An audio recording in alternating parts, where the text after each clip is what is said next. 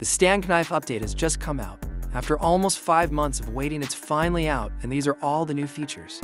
All new skins from the new collections are now in the game, and all items are on the market, including knives, gloves, medals, stickers, and charms. If you want to change and leave everything unlocked, just click on this button, and everything will be available.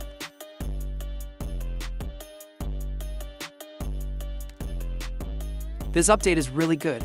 It brought several game modes like Diffuse, Competitive, Deathmatch, Bop, Parkour, Grenade, and others are available.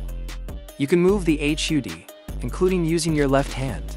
The download link for Android is in the description, and also the link for PC.